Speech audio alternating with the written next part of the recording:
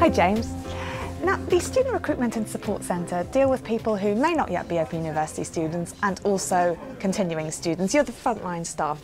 So tell us, what sorts of calls do you get from people who are not yet students? So the first sort of call that we would get from a student is really sort of what the Open University is about. So we deal with people that sometimes it takes them years to just even pick up the phone to sort of give us a call. So really we want to have a conversation with them to see whether or not, firstly, if studying is right for them and find out the real reasons why a student would want to study.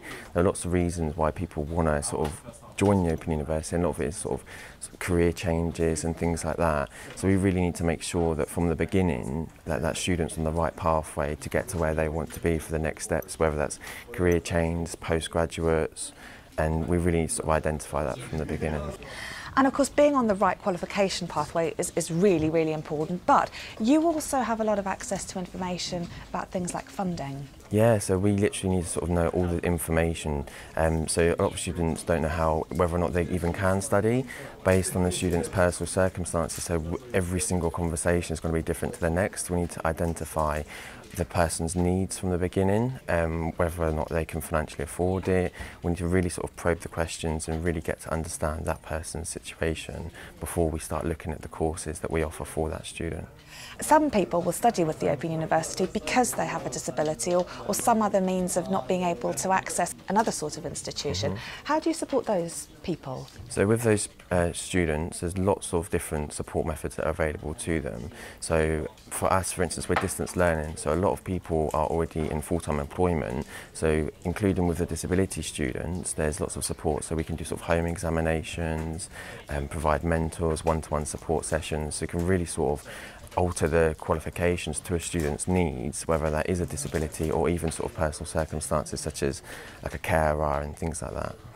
And you also know about all of the funding options available to students, so you can talk them through what they might be entitled to. Exactly, yeah. So we can literally talk to them about all the different funding options that are available, all the financial support methods that are available as well, including bursaries, financial support from the government, or even here at the Open University we have our own sort of financial support methods for people.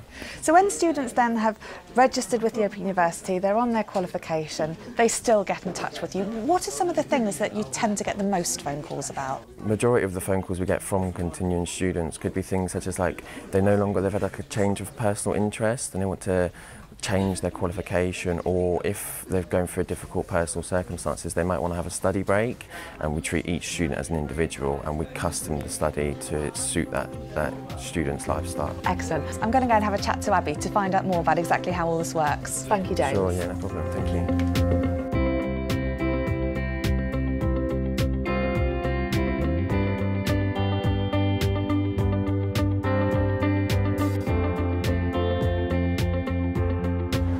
Hi Abby. Now you've had a really busy day today taking a lot of phone calls. Tell us about what's been going on for you.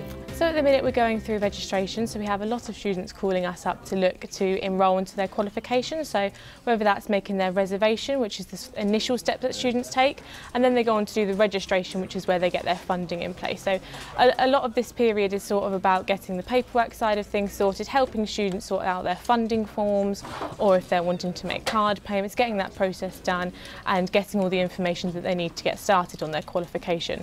We also have new enquiries calling us, so if they're looking for information on a qualification, a lot of our students, because we're a distance learning university, may not quite understand what that entails when they start study with us, so they're looking to sort of look at what support they're going to get, so whether they're going to have a tutor, because sometimes they may not see that from distance learning how that might work. So our students do get one-to-one support with a tutor, and they also have us here at Student Recruitment.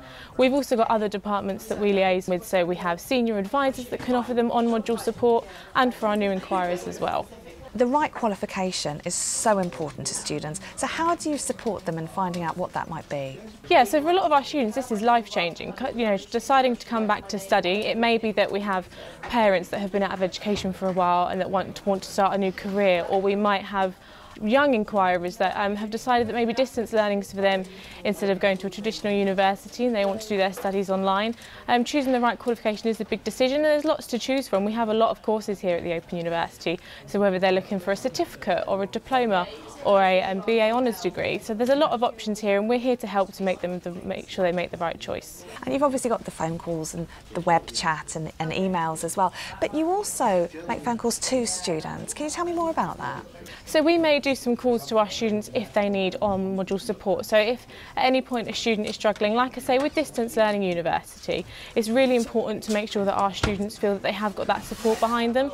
So they have their tutor that offers the one-to-one support, but then we're here if they're ever struggling with any of their assignments that are due in, or if they need help accessing the support online. So we have a lot of systems that the students can use. A lot of module resources are online as well, so it's making sure that they've got all the access that they need.